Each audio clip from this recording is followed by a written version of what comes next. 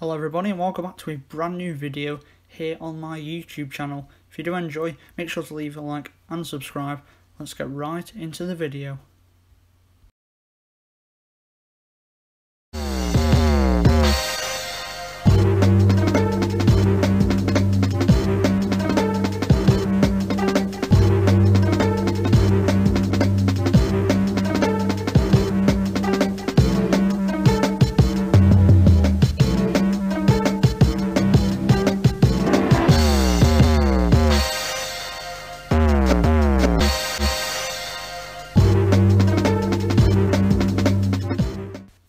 Hello everybody, welcome back to a brand new video here on my YouTube channel. Today I'm doing a ride review on the SMILER located at Alton Towers in Staffordshire, England.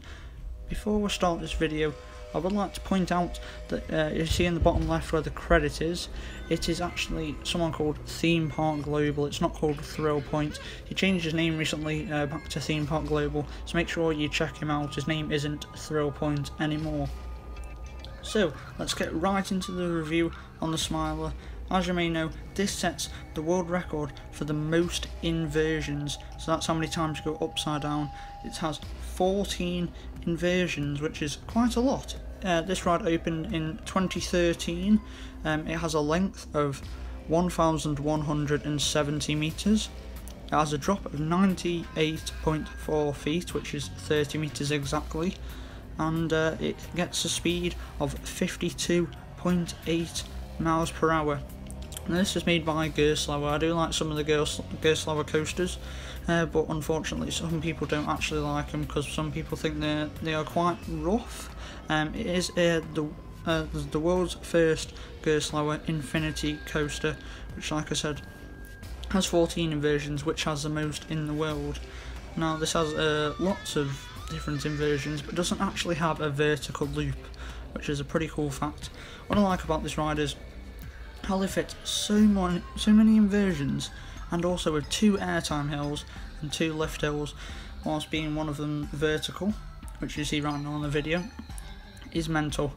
I don't understand how they fit all of that thing in where the black hole, the ride at Alton Towers, which was there just before. How they fit all the inversions, and I think they had a bit more space as well, but how they fit all that in is absolutely mental. I do not understand. As you may know, back in 2015 this ride did unfortunately have a crash, which is why it's got such a bad reputation, as you could see, but I think it is quite a good ride, just because of my experience on it. Overall, I think this ride is very good, being at the #1 spot in my Alton Towers coaster rankings. People find it rough, but I don't find it rough at all, actually, from my experiences I've been on it. A little bit rattly sometimes, but still a superb ride. Hope you all enjoyed the video. Make sure to leave a like and subscribe, and comment down below if you want to know anything else about the ride. See you all in the next video. Goodbye.